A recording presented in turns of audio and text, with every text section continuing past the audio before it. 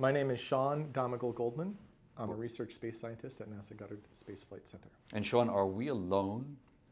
Well, I don't know. What's exciting to me is that that's a question we've been asking for a long time. And in our lifetime, we're going to turn that into a testable hypothesis. And that's cool. When I asked you the question, are we alone? Yeah. What did you understand by the word we? Biosphere. The biosphere. Yeah. Half the people I talk to think we humans, and half to think, all life on Earth. But Yeah. you're a biosphere kind of guy. I think of the aggregate that life presents on Earth as we. Is that a more In that interesting sense. question to you than are we humans alone in the universe? I think they're both interesting. I think the search for biospheres is one that we can probe more directly in our scientific lifetimes with the scientific method. We can actually do both. And actually a better way to phrase it is that we can, the stuff I work on is more focused on the we as a biosphere. And that's partially because that's what you need to build space telescopes to do, which is one of the things I work on. There are many other life forms on Earth. Oh, therefore, yeah. Therefore, humans are not alone on Earth. Therefore, we're not alone in the universe. So the question doesn't make any sense. Unless the question is, are there other advanced, intelligent, edX making life forms elsewhere? Okay, so then we are alone on Earth. Well, we as a biosphere are alone so far. We as an organism are certainly not alone. We as an intelligent organism in the cosmos thus far are alone.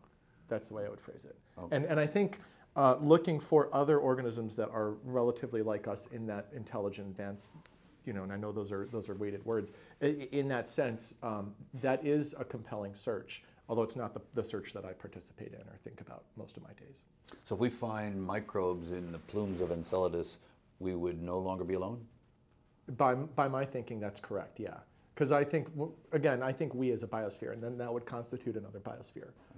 But a lot of people don't care about microbes, and they say, I'm still alone, I can't talk to those guys, therefore I'm still alone. They should care about microbes, because a large part of those people are microbes, right? So They've got a microbiome when you tell these people you should care, does that work? I think so, because the questions are not uncorrelated. If we find life on Europa, if we find ancient evidence of life on Mars, or existing life on Mars, if we find evidence of life that might not be advanced or intelligent or communicating on an exoplanet, those things would make the presence or likelihood, the presence of advanced, intelligent, communicating life more likely beyond our solar system. So they're not uncorrelated questions. Even if all you care about are the aliens you see in Hollywood movies, you care about microbes on Enceladus. Really? I think so. So what fraction of the world's population cares about microbes on Enceladus? I haven't done the survey. What do you think? I think most people at a fundamental level. Okay. Because of that higher level question, right? It speaks to our place in the cosmos. However you define the we, are we alone as a first order question that I think people are profoundly interested, or are inherently interested in. What do you know about aliens? Nothing. Have you ever seen one? No. Been abducted by one? Nope. Ever been visited by aliens in your dreams? No. You have a favorite alien movie? Oh. I've been a Star Wars fan my whole life. Star Wars. Yeah, Okay. Star Wars. Although there's a huge caveat to all my Wookiees are cool. Huge caveat to everything I just said. If aliens exist, then I know lots of aliens from their perspective. How's that? Well, you're an alien from their perspective. Oh, So I see. Okay. Do you think we're living in a simulation made by some advanced civilization? No, but I can't prove it. And to a certain extent, I was actually a double major in philosophy my first year of college, and we got to the point where we proved we couldn't prove anything. Oh, you proved that you couldn't prove? That sounds interesting. And then I just didn't want to be a philosophy major anymore. Right, and you changed the math, right? Okay. If I gave you $100 billion with the caveat you have to spend it to try to answer the question, are we alone, how would you spend it? I'd spend it, 100 billion's a lot. Yes. But we could do a lot with that.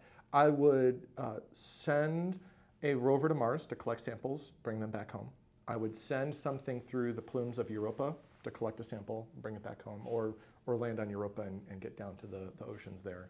And I'd build a giant space telescope and look for signs of life on planets around other stars. And I do all three. I don't lean into one because if I've got a larger budget, like $100 billion, I think I can probably do all three. And I think the things we learn from a coordinated search for life, in that sense, is greater than we'd learn from doing a detailed search on just one location. No money for SETI? Oh yeah, I do SETI as well. But actually, what's interesting about that is most of the proposals to do SETI, in terms of their cost, are lower than the things I mentioned in terms of building spacecraft to send to space, to other planets. No money to send postage stamps to Alpha Centauri? Again, we can do that. Oh, you mean like a flyby? Yeah.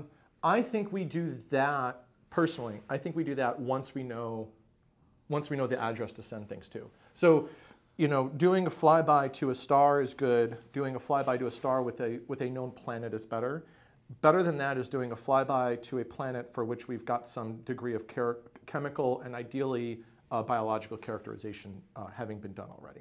So, if we do a space telescope and it finds evidence of life, we can talk about confidence levels, but if we find evidence of biosignatures on one of these planets around another star, to me, that's at the point where you think about doing the flyby and sending the postage stamp.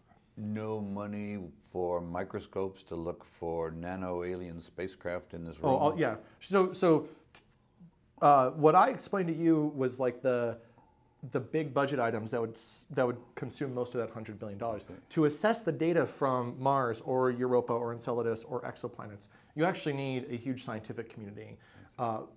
That still costs a lot of money, right? Millions of dollars, maybe in the $1 or $2 billion a year range. But that's not going to be on the same size cost-wise as the hardware you're sending out to space.